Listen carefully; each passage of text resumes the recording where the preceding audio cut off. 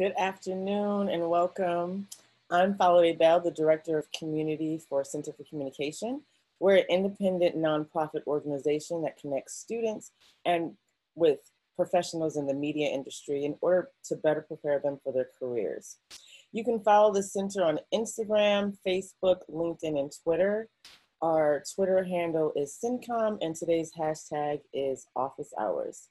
This program will be recorded for those who cannot tune in live.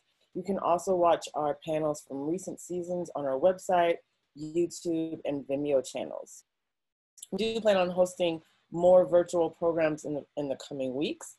Please join us next Thursday, June 25th, for office hours with Mila Ali.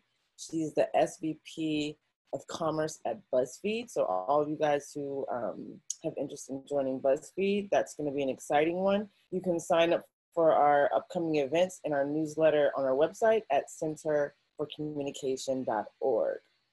So many thanks to Richard Barone for joining us today. Richard is an acclaimed recording artist, performer, producer, and author. He has produced countless studio recordings and worked with artists in every musical genre. His list of collaborators includes Tony Visconti, Beach Boy, Al Harding, Sean Lennon, Donovan, Moby, the late Lou Reed, and folk legend Pete Seeger. Now I'll turn it over to Richard because he can do a much better job of talking about his career journey before we take questions. Take it away, Richard. Thank you, Falade. Thanks for having me, and thanks to the Center for Communications for putting this together. And hi, everybody. How you doing? Yeah, you kind of, that's a good nutshell description of my career so far. But, it started earlier than some people. I started at age 7 on commercial radio. And that was interesting and has been really still stays with me as a part of my thinking in terms of music, because I was on a top 40 radio station at age 7 years old. I was obsessed with radio, listening to songs on the radio, and got very much into the sound of the records. And I just loved, I wanted to find out how records were made. So I started finding my way into recording studios at a young age, preteen and into my teens. And learning engineering and learning how to make records and how you get the sound of a pop hit record that sounds good on the radio. It was an obsession for me. And through that obsession, I got to meet a lot of artists that were coming through. By the way, this was in Tampa, Florida, which was a little bit of an out of the way place, really, as far as the music industry. There wasn't too much really serious music industry happening in Tampa, Florida. But as I got in high school and then as a teen, I got more and more into recording and learning about the music industry, the labels, the producers. I learned this from being on the radio station too, because I would read the credits on records. Like when you mentioned Tony Visconti, who also has produced some of my own albums. I'd see his credit on David Bowie records or other records that I liked. I was like, that guy's on a lot of records that I like. I want to work with him, So I started spotting names of artists that I liked and music that appealed to me. And being a top 40 radio station at that time, which was late 60s and early 70s, it was a great mix of styles. I mean, you would play a folk record like an artist like Donovan, who I also work with now. You'd play him next to a James Brown record. Like there was a lot of good mixing of musical styles then. That's something that stays with me also, is the idea that music is not, genres can blend and mix. It doesn't have to be so pure. I teach that to my students also when we study. I teach at the New School, and we do a class on sort of folk music of Greenwich Village in the 1960s, especially as it evolved into protest music. And even then, that was mixing styles, because those people were listening to Motown and other genres of music and different styles, and it all blended and made something unique. So that's a bit of my early history, was learning that idea. I escaped Florida, finally, right after high school. I met a band that was a New York-based band, and they invited me to come up here. And I immediately got a job, of all things, as an actor on As the World Turns, a soap opera, which was not my intention, but it paid the rent, And during that time, I was on television, but I met musicians through an ad in the Village Voice newspaper that formed a group called the Bongos, who were very young, just maybe almost 20 years old. And we did well. We got together, sounded great. It had a unique sound that was what I just described. It was a combination of genres, a combination of styles. We came up with a sound that was able to be played in dance clubs, but could also make it to the radio. And we got a hit on Billboard. And I went to England, did a lot of touring in Europe, came back here, and then we were picked up. That was on an indie label called Fetish Records out of London, which was a very cool label that was, completely independent, let us do whatever we wanted. But when we came back to the States, we signed with RCA Records, which was a whole different kind of corporate world. Yet, we accepted that. We understood we were now in the middle of a different business model, and we. How old were you then? And let's see. It says here that are we okay? Was it working all right? Was some sort of yeah. No, I was asking how old were you when you signed that first, when you were with the label with RCA? I think I was 20, just turning 21 around that time. Okay. Maybe 20 when I signed with RCA.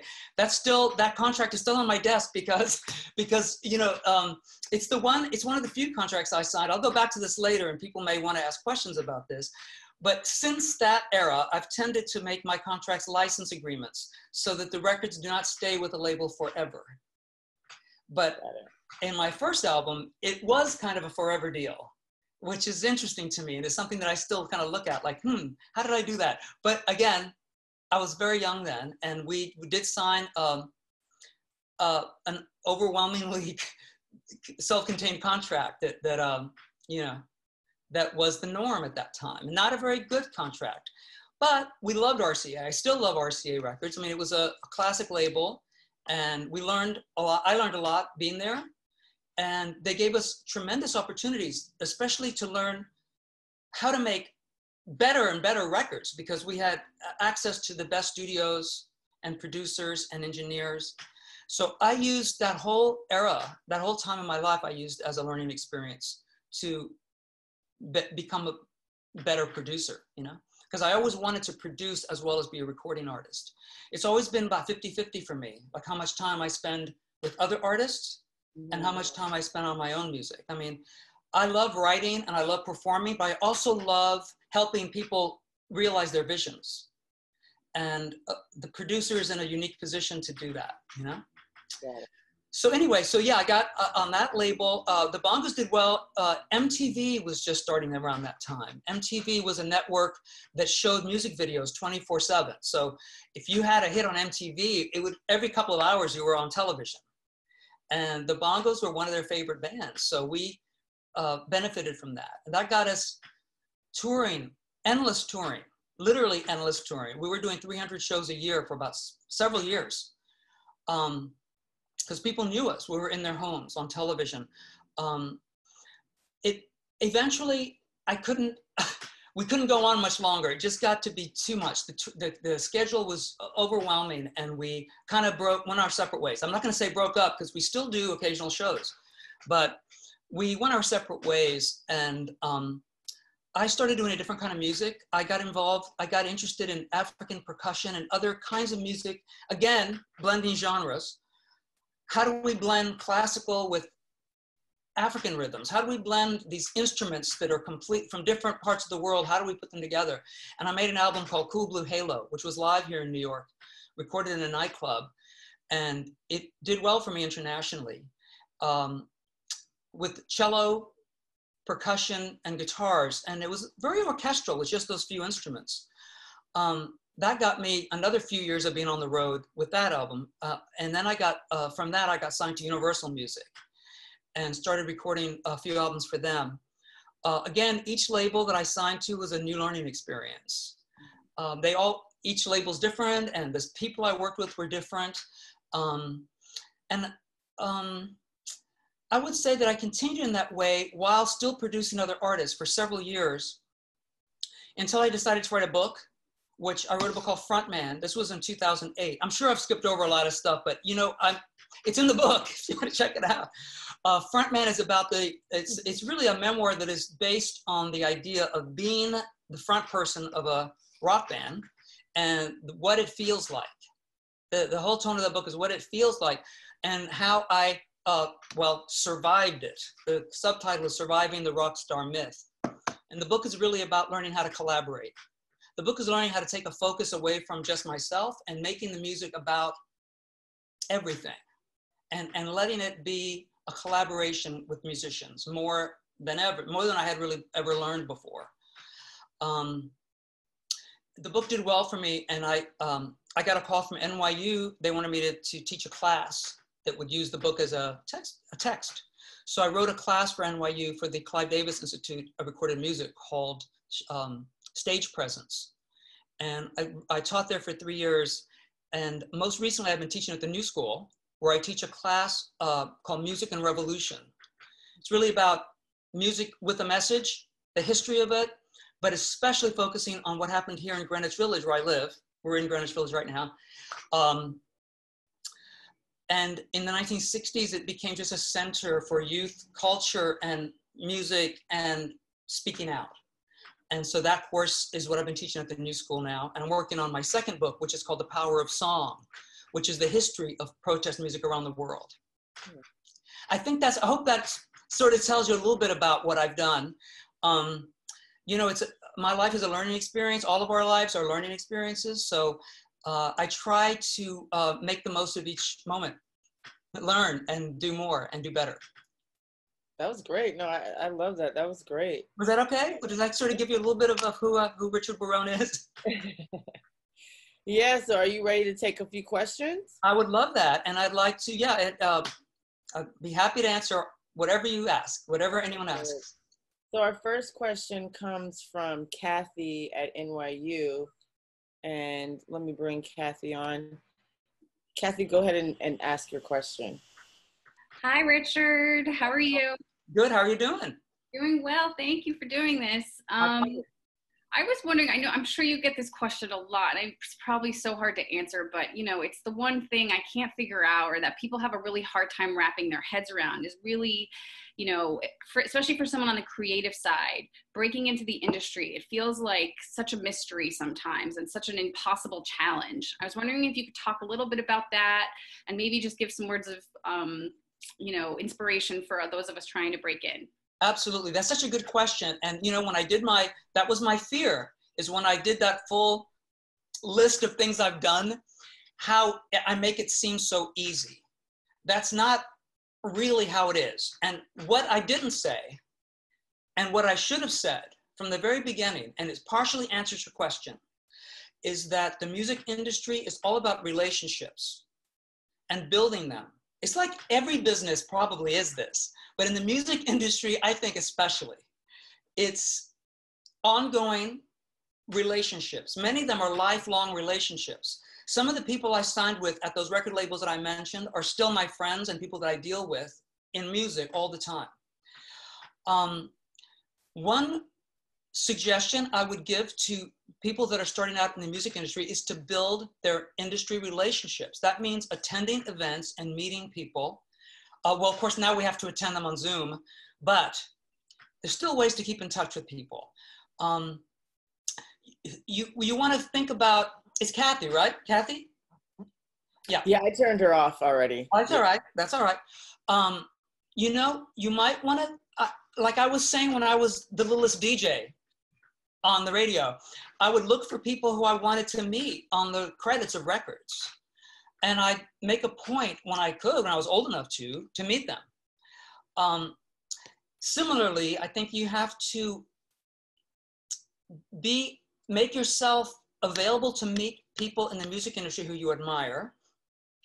One thing, like the Center for Communications has a lot of great events that go on all year long. I attend a lot of them personally, and I meet people. It's a great networking opportunity. That's a great organization, and there are others like that where you can meet industry people. I think you have to make contact with the industry personally. It's a personal industry, and that's one of my first suggestions to you. You can also, if you want to elaborate on that more, you can write an email to me, and I'm sure you can get it through Center. Is that okay, Follow Day? Yeah, Can people yeah, write to I you? can definitely share information Yeah. after the, yeah. So if anyone else has follow-up questions for Richard and he's happy to share his email, I can share that with all the Yeah, participants. go for it. I'm happy to do that. And, you know, like for Kathy, you might want to tell me what your situation is, and I can help you figure out how you can meet the people that you need to meet in some way, whether it's just on email at first or whether it's somewhere where they're going to be speaking or something. It's worth it to make a personal contact of some kind with the people that you want to work with, you know? Does that answer, do you think? Yeah, no, that was great. Okay, so let's get our next question. Our next question is from an anonymous, somebody who wants to stay anonymous, and they ask, how do you get representation? How do you find a manager? That's always an interesting question. When I first started, I didn't have a manager. In fact, the Bongos, the group that I was in, I also failed to mention because I was trying to be brief. We didn't want any kind of manager. We wanted to be totally do-it-yourself. We wanted to have our own style, our own management, everything. Well, that was fine for a while.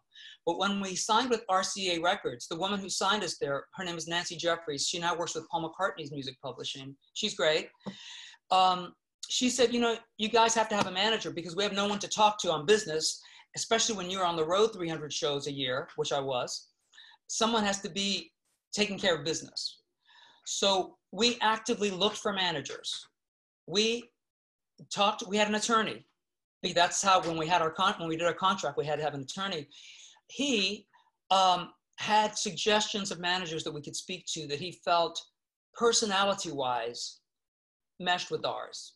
Through that method, we found a manager that we liked. Most bands, I think, and many successful acts that I've seen, usually have someone that's their manager who's also a friend of the band. Someone who they trust, who is from their sort of similar thinking and frame of mind. And like, I'm thinking right now of a group called REM. They were good friends of mine. Their manager was someone also from Athens, Georgia, where they were from, who just was sort of like a friend and a fan of theirs, who believed in them so much that he became their manager and was very successful at getting them huge, by the way, record deals. You know, often you can't, so those are two opposite ways of getting a manager. One is like you ask professionally around who's a good manager, and the other one is just right in your own backyard, like who is here that really likes us or appreciates my work and who wants to promote my work. It could be as simple as that. Again, it's about being seen by the people that you admire. Like maybe my suggestion to Anonymous would be to find out who manages the acts that Anonymous likes. Like, I don't know the style of music that Anonymous is into, but who are the managers that are successful in that genre, in that style? And then seek them out. I mean, you might have to send them, in this case, you might have to send them some music, an introductory email, if that's the only way. I would recommend that method, finding who manages the acts that you admire their careers, because the manager is the one who's overseeing that career. So look for the ones who have careers that you admire and then seek them out. And you may have to write to them out of the blue. Sometimes that works. Is that advice the same if you're new? Like if I'm a new artist and I admire Beyonce, I mean, I might not get her manager per se. Would you say that that's the same thing, or should I kind of try and lower my expectations a little bit? I think it's, you know, you may meet somebody just by trying. I think that's a good starting point, to start who you think is big. Now, one thing is those big managers sometimes may not have time for you. And if Beyonce is one of their clients, that's a handful. So you got, you know, that's why I was saying about somebody who's in your own backyard is often a good manager, is because they don't have a Beyonce in their you know, roster of talent. So it's a tricky one. It's one of those questions. This came up at our panel that we did once for Center for Communication before about management. It's hard to find a manager because it's like a spiritual relationship you have with them. It's a very unique situation. They become almost a parent figure. It's pretty deep, you know? Yeah. So it's hard. I think there's not really one formula. I think that's the fact, is that there's not really a formula, but you could try for ones who you admire, because that may lead you to somebody else. Like by looking for, say, if you, Beyonce is a perfect example. I mean, a great, completely perfect career, you know, and everything, every step is a good step, you know? So you know that there's something proper happening there.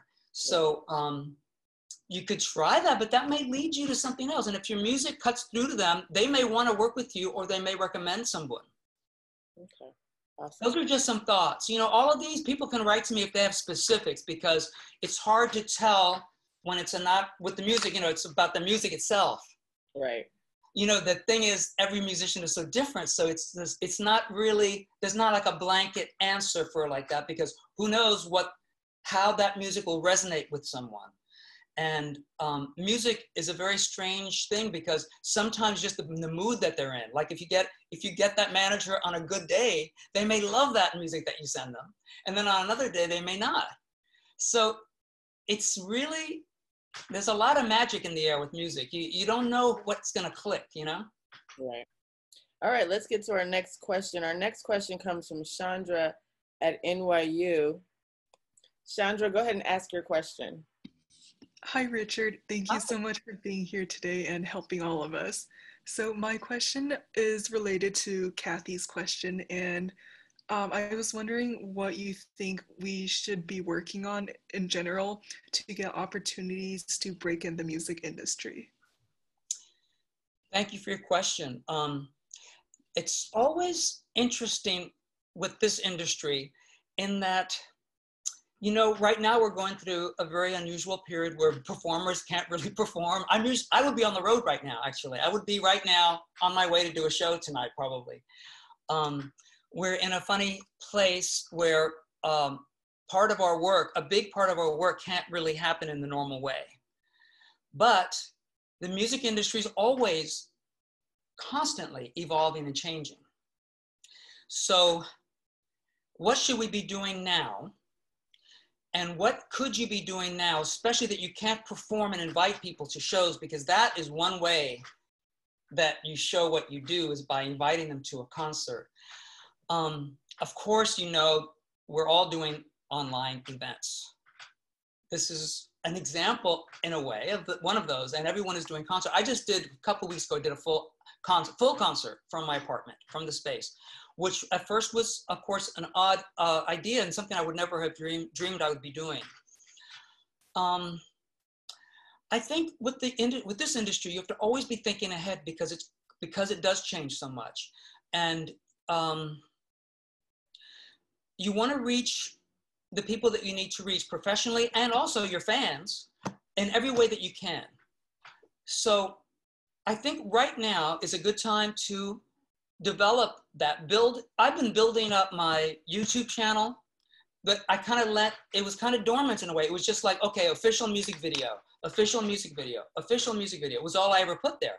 Now I'm putting stuff up every week. I'm putting something up every few days sometimes, you know. I think now's a time to just put your music out there in every way that you can.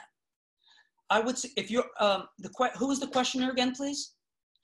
Chandra. Chandra, is Chandra an artist, or more on the business side? I'm a classical pianist. Beautiful. Well, okay. Well, I think you have to you have to be heard in some way. And I think you have to make recordings more than ever, recordings and maybe with visuals, if you can, yeah, of your music. Do you play, do you like to perform? Are you a performing artist, or do you prefer recording? I'm a performing artist. I haven't really delved into recording yet, but that's something I'd be interested in checking out. I think making performance videos as much as you can. People are very, the criticism, like the critical eye that people have for music videos right now is is in a different place, because people are used to living room performances. So you have an opportunity to make some very simple performance videos right now that would be appreciated by people who crave to hear beautiful performances. Do you see what I mean? This is the opportunity side of what's happening, is that there are more open eyes and ears for very simple video productions. I would recommend making some. You know, I've been doing it myself. I'm just sharing what I've been doing. I mean, I have been doing this, and it's, you know, I just did one for Lincoln Center last week, Lincoln Center's Humanity in Concert series. It was like scary to me to do it, but I did a performance for my living room, you know. I think you just have to that's how we're performing right now. So I would step up that game and focus in on making some really beautiful performance videos. And I think this will help us in the future when you're back on the road or not back in the performance setting with real people and the real audience. I think this will help you. That's my suggestion. And it's simple, but that's my suggestion. I know that was great. And I just want to remind all the participants, if you guys have follow-up questions, feel free to follow up in the Q&A box. But I'll keep going. Our next question comes from Ariana. Let me bring her on. Ariana, go ahead and ask your question. Hi, thank you so much, Richard, for speaking with us. My question's about demos. So, you know, I know in the past, of course, you have to get a legitimate demo done kind of in a recording studio, but now today it's easy to do things just at home. So I was just kind of wondering what it looks like to make demos and send them out. Who and should we be sending them to? How should we be sending them? And exactly what level of quality and sort of fullness do they need to be? Like, can it be just a piano demo, even if, you know, we want it to be full production eventually? Yeah, so what does that look like? That's another good question, and one that I have dealt with many times, because that's always changing. Like right now, I think the people know that we're making demos at home because we can't go into recording studios as much. But you still have to make it as good as you possibly can, because you can't really depend on the listener to always be able to hear your vision of what you want it to sound like. So my suggestion with making demos, if you record at home, do you record at home? Oh, I know you're muted now, I think. Yeah, yes, I just like very basically, I don't have a ton of equipment, but I have a keyboard and kind of a very basic microphone and like GarageBand. Well, I use GarageBand a lot. In fact, I was one of the consultants for Logic, which was really that's the professional software, but I still use GarageBand because it's quicker at home. I get very good sounds out of GarageBand. I think you have to, I think if you want to make good demos at home, you can with GarageBand. I think just one suggestion would be to maybe have one microphone that you can use that's not just the built-in mic like I'm using here. Even though I do use this one sometimes for making demos. I think it's good to have an outside microphone and just a way to get it into your computer, a USB connector.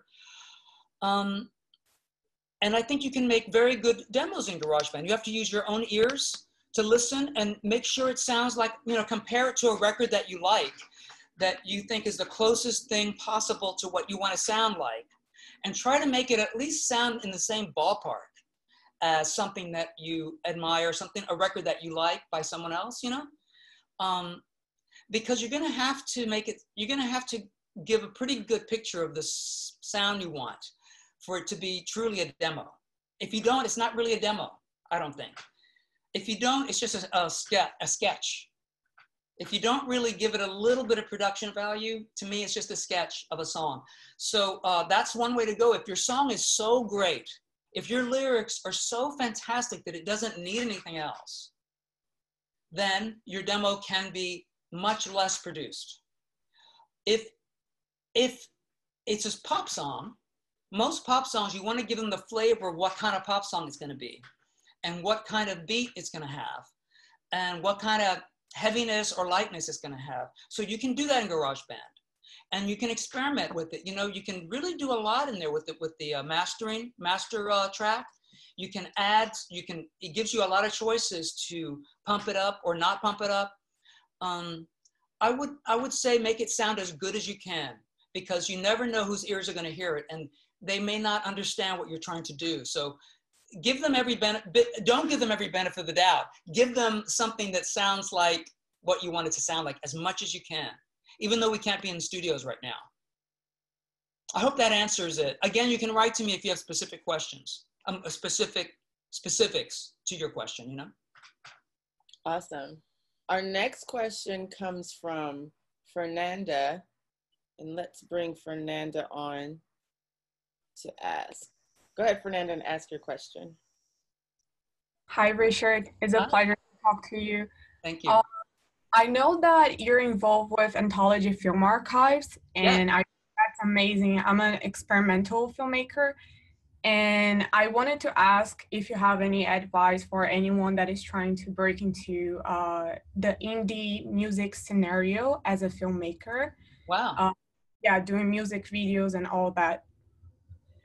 Yeah, you know, I just worked with an indie filmmaker from Venezuela who just made my new music video that's coming out next month, and I love it. He's great, and we used drones, and it's very experimental.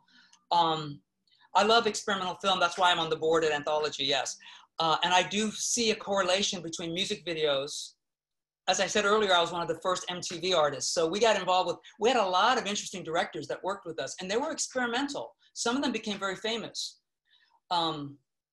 I think music videos gives you a great opportunity to show your experimental work.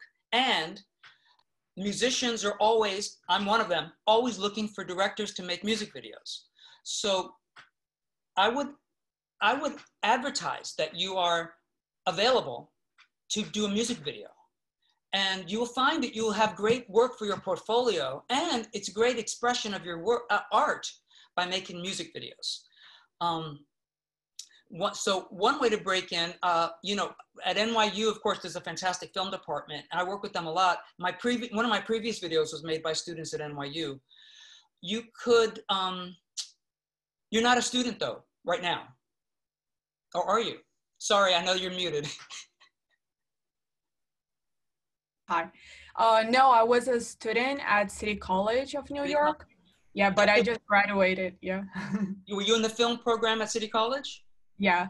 That was it's a great program. I worked with, one of my other video directors was from City College also. Oh, really?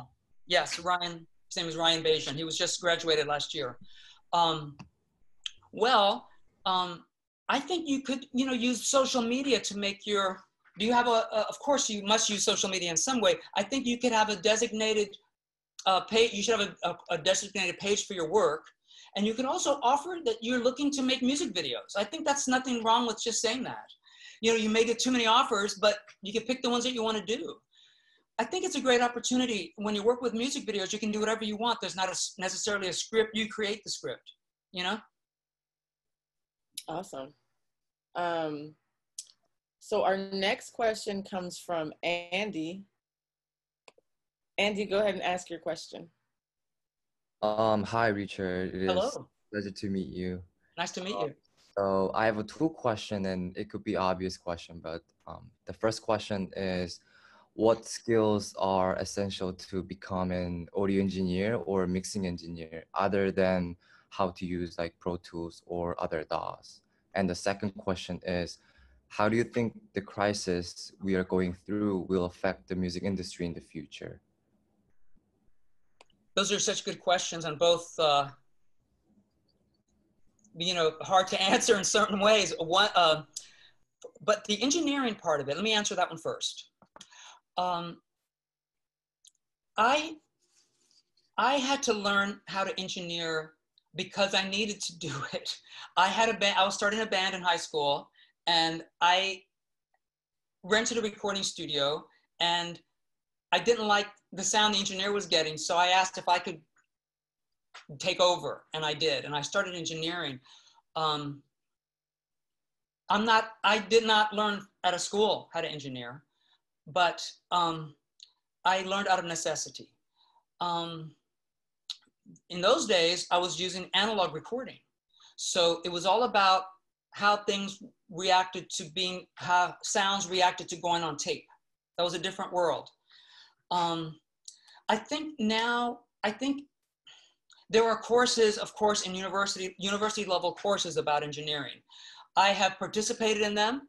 I've spoken at them, and I've been a guinea pig where they've used my music, and I've been an artist for students to work with, learning engineering. And I think taking a course is could be very valuable to have, but you still have to have the hands-on experience of doing it yourself on your own as much as possible. So I would suggest a balance of studying and taking a course at university or some place. My department at NYU, of course, was the Clive Davis Institute of Recorded Music, which had classes on recording and mixing, of course. But you may find another school that's suitable for you. I would take classes, but I think you have to always engineer at the same time on your own and having to learn how to get around problems and solutions. All of engineering, of every kind of engineering, not just audio engineering, all engineering is problem solving. So you have to have a situation where you have a problem to solve. And there's no better place than just not a school situation, but a work situation where you have to solve a problem. So I would balance those two things. I would take a class, and I would also be engineering somewhere. Try to engineer all the time, as much as you can. That's how you get to be a great engineer. In England, where I first started recording was in England.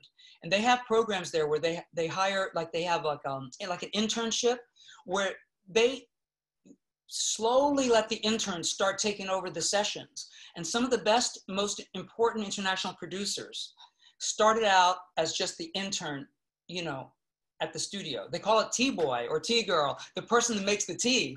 And then they end up pretty much making records for Elton John. And they do it step by step. The reason is so you learn how to solve problems along the way. You start just assisting and then you eventually take over. So try to combine those two, try to really learn, because now we have constantly evolving technology. You have to learn that. But you should also be actually working at the same time. Don't waste time just learning, doing. Okay? That's my answer for that. That's my suggestion for that. Now, as far as the music industry dealing with this situation now, and we're all at a loss. We're trying to deal with it the best we can. I need to get into a studio to make a track right now for an assignment that I have on a song. I'm trying to figure out how I'm going to get in there to do it. The studios are closed, basically, Whatever happens, we have to use this as a learning experience. The COVID-19 crisis, I mean. All of these workarounds that we're having to do, all of these things that we're having to, like I said earlier to another question about performing in these different situations in our homes or making videos that we don't normally make, let this all be a learning experience. So we have learned how to solve yet another problem. It just increases our knowledge on how to deal with things in general, but also with how to make our music evolve constantly. I don't have an answer to where we're going to be headed, because I don't even know how long this is going to be lasting, with COVID-19. But if I think of anything more, I will answer you if you'd like to write me an email. Awesome. Sorry, my answers are so long, Faladay. No, I think they're great. I think they're great. I'm learning a lot. I think this is great. I think we're learning a lot. That's great. It's better than a really quick answer. I think. I just want to share as much as I can when I'm in a situation to answer a question, No, I think we're all really appreciate it. It's great. Okay. Our next question comes from Emily, and I'll go ahead and ask on Emily's behalf. She's actually a recent grad from the City College of New York, and she asked, what sort of requirements would you need to become an artist manager? She says, I know you don't necessarily need a certain degree, but what should you know? Is it more based on experience already within the industry? Or, how do you basically make that jump to becoming, your friend's manager or someone's manager? For me, I already, when I was doing my introduction, I spoke about all these different things I've done, et cetera. And so it's a bunch of stuff, different things. I still do acting whenever I get it. I'm in 2 movies that are coming out this summer, which is great. But one thing that I did one year, I came home from a tour. I was signed to Universal Records. I did a long tour. I was kind of exhausted, but I needed to have a year where I could write songs and maybe do something different. I wasn't sure what I was going to do for my next album. And I was very interested in entertainment law at that time. I always have been. like I was saying, I have my contracts. Once in a while, I bring them out to understand what I did, you know. But I found an attorney, an older attorney who was well known in the music industry and entertainment industry in general, actors and stuff. I had heard his name. I went to him and I offered to be his assistant with no pay for as long as he wanted me to, just so I could go to every meeting and sit with him, and I would do whatever that he needed to be done. You don't have to pay me, just let me learn. Mm-hmm. And I did that, and I just apprenticed, and I would ask about contracts, like, what does this mean? And I learned how to do my own contracts through that period. I learned how to make contracts instead of 45 pages long, 1 or 2 pages long. And I learned how to not have to pay my attorney so much money every time I needed to sign a contract, because sometimes there's a lot of contracts, like even for an event like today. Of course, we didn't do a contract, but there's always an agreement that we have to sign, right? Well, you know, in the music industry, there's a lot of agreements that we have to sign, and it's expensive. So I wanted to learn as much about law as I could. I think that's not a bad thing, is to learn contract law. Because then if you represent your client, you may have to still get an attorney, and I recommend getting an attorney. Believe me, I've been yelled at for what I just said. For what I just said about not using an attorney, I've been yelled at by attorneys. But I will say it's good to at least know where you're headed on a contract. So for a manager, as an artist, I would be very grateful if my manager had a little background on contract law. And that you can learn that in different places. You could take courses. There are pre-law courses, all kinds of law classes and courses on and offline that you could take to learn contracts, especially in relating to entertainment. I would suggest that. I would suggest if you want to be a manager, I love managers, but I like them especially if they know contracts, because then they can guide you better and you can sort of know what the choices are. You know, like my manager knew that, you know what, you should be signing license agreements instead of signing everything away and letting the record company own 100% of everything. Like, it's better that you share it and that they can have the record for a certain number of years and then that expires. Things like that are good to know. I wish I would have had a first manager. I didn't have that manager back then. I had no manager, but I would have been very happy if they would have told me that when I started. So I think there's certain fundamentals and rudimentary law things that you should have as a manager. That's a suggestion.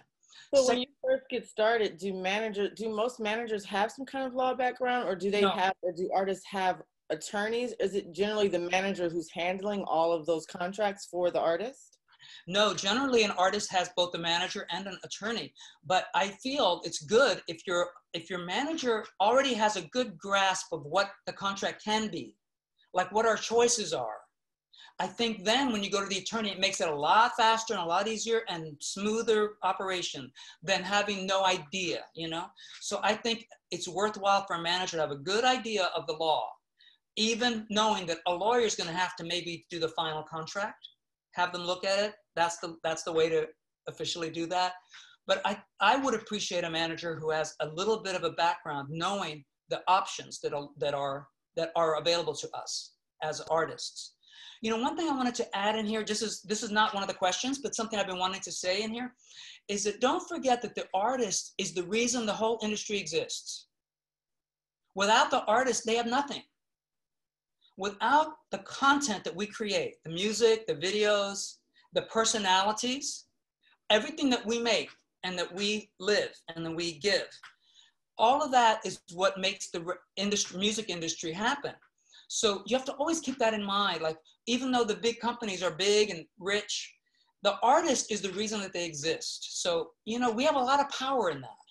So we don't want to completely relinquish that. Even though we form a partnership with the record company, that doesn't mean that we're giving them everything away.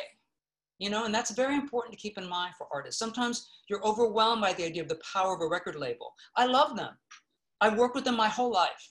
But I also know that my role is important to them. So I just want to add that in there to all the artists that are listening. Awesome. No, that was really great. So we have 2 more questions, Richard. Is that cool? 2 more questions? Whatever you like. Apologies to everyone if we were not able to get to your question, but we have 2 more. So the first one comes from Connor from Endicott College. Connor, go ahead and ask your question. Hey, Richard, nice to meet you. Nice to meet you. So I've been interested in doing a music career since I was really, really young. And I like to think of it as my whole backup plan if my intentions for the screenwriting career that I have don't pan out. I also am planning to move to New York City to start my career there once this whole pandemic is over. But I understand that both the entertainment and the music industry are not necessarily in the same place that they were in the past, and it can get really stressful. So what do you suggest for staying as long as possible in the industry? Wow. Well, what was your backup? You said music industry, but what was your backup? Your other choice? Screenwriting career is my first choice. Music career is my backup choice. Well, those are both great. I love both fields are fantastic. You know, screenwriting is a great field, and it's something you can do completely on your own, which is also good because, you know, with music, we tend to be part of a music community. You know, we work with engineers and other musicians, et cetera. A screenwriter, you write on your own. So that's always you can always screenwrite. You can still be a screenwriter while you're a musician. You know, that's one thing you can just do on your own. Also, one feeds the other because the creativity, you know, the idea, all of this is about creativity. All of this, both fields and all the fields we're talking about in this entire conversation today are about creativity. The most important thing is to be creative and to create. Now, that could end up a screenwriting, it could be a screenplay, or it could be a song or a musical, etc. It's basically, it's the same thing. It's a creative entity, you know? I don't think you have to choose one over the other. You could do screenwriting, you can do music alternately and at the same time and simultaneously, you know, really. But as far as the situation now, you know, the best thing to do is to write and to be creative. This is this is an opportunity now to focus on the creative aspect of all that we do. Writing music, coming up with ideas for large scale music, you know, things like an album or a musical or, you know, a play with music, or, you know, now's the time. Sometimes these things happen, you know, this is a terrible situation we're in, but maybe it's useful. It's useful in that makes us focus inwardly, because that's where the creativity is, inside of us. So maybe this is a time to look inward to see what you want to do with the screenplay or music, or both. Maybe can you combine those and make a screenplay with music? You know, I mean, I would say that use this time now, more than usual, to just focus on the creativity, you know, with a capital C, the real source of what we do, being creative. Use this use this time as a creative time. You know, it gets weird that we can't do everything else, but focus on the creativity. I hope that's a good answer for you. Well, that was great. I think we might take two more. There's a couple of interesting questions in here. Good. Lay it on me. The next one is from Pablo, and let's bring Pablo on. Pablo, go ahead and ask your question. Hello, can you hear me? Yes. Hi there. Hi, Richard. Appreciate you for being able to speak, and Emma Bowen for setting this up. So first of all, I was doing my homework, you know, before I got on the call, and noticed, you know, you worked with Pete Seeger and Lou Reed. It's amazing. You know, I used to sing "This Land Is Your Land, This Land Is Mine" when I was in elementary school. So yeah, that's cool. He was a great artist, and you see, he taught us, just to interrupt, he taught us about using message in music and have the power of that, you know, from, right. You know, so yes, go ahead. No, yeah, I just think that's amazing. And yeah, thanks for, you know, sparing some time. But just to give like some very brief context. So I'm wrapping up undergrad in ATL, you know, just since I was a sophomore, I've been pretty focused on, you know, making music something, you know, pivotal in my career. Yes. And over time, my childhood friend and I, we went to middle school together, been able to create these relationships to get him a couple placements on some records that have done pretty decently. I live in Atlanta and he lives in California. But, you know, we've just been on the ball. I mean, there's great technology to utilize to be able to remain connected. But, you know, we're taking the steps now to get an attorney involved, and, you know, we're starting to get serious. And I'm going to be starting full-time in September in New York. I just wanted to know if there's just any general advice you have on our next steps, or anything you would advise. So what have you done? What do you have any music out? Like you said, you have music out publicly now? Yes, yeah. So with specifics, he's a producer, and, you know, he has basically 50% on most of those, well, basically all those records that he has out. Are you writing or are you producing? Do you write? I don't myself. I'm playing the manager role. Oh, cool. Well, you know, if you're coming to New York, I mean, in normal situations, New York is the music center, I think. You know, I chose it. When I signed to Universal Music, I went out to LA for a while, but I came right back here because I find New York to be, the mix of people here seems to work for me. It is a melting pot, and I like that, you know, and I think musically, for musical styles, it seems like New York gives you a lot of more opportunities than anywhere else. Again, the music industry is about relationships. So, you know, you just want to meet, and if you're in the manager situation, that's especially important to meet contacts for your artists, you know? I mean, they depend on the managers to help make those connections that will get their music into new places that it hadn't gotten to before. So I would suggest to almost everyone on this call, if they're actively working in music, that they join either as Grammy U or as a regular member, if they've already graduated, a member of the Recording Academy. I'm on the board of governors of the Academy, and we do stuff all year long. We do events that are just for networking and meeting all year long. We don't just do the Grammy Awards show, which people that's what they know us for. That's a small slice of what we actually do during the year. We work with charities like Music Cares, that's our charity, and it helps a lot of musicians that are in need. But we do events all year long where we meet each other and talk about ideas. I've worked with so many of my colleagues, just the ones that I met at the Recording Academy. So I would suggest that organization or something else where you can actually meet other colleagues that you can help promote your artist to. You know, it's all about relationships, and the manager is like sometimes the interface between, because an artist sometimes is shy about this. An artist is often, even though they go on stage and can be wild or ostentatious or whatever the word would be, then at home and anytime else, they're kind of shy. So the manager is the one who then is the performer, you know, to get them the contacts that they need. So I would suggest, if you're going to come to New York, I would join the Recording Academy and other organizations where you can meet colleagues. I hope that's a good answer. That would be my suggestion, though, for real. Okay, awesome. And so our final question comes from Katie. Katie, go ahead and ask your question. Hi, I'm so glad that I was able to come to this. This is very exciting and very helpful. So thank you so much. I'm Katie. I graduated from Princeton in 2018. I live in New York. And my question is it worth, in your opinion, signing a less than amazing contract as a way of getting started? I'm a composer, so I do lyrics, and I also sing and some composing, but I work with a band.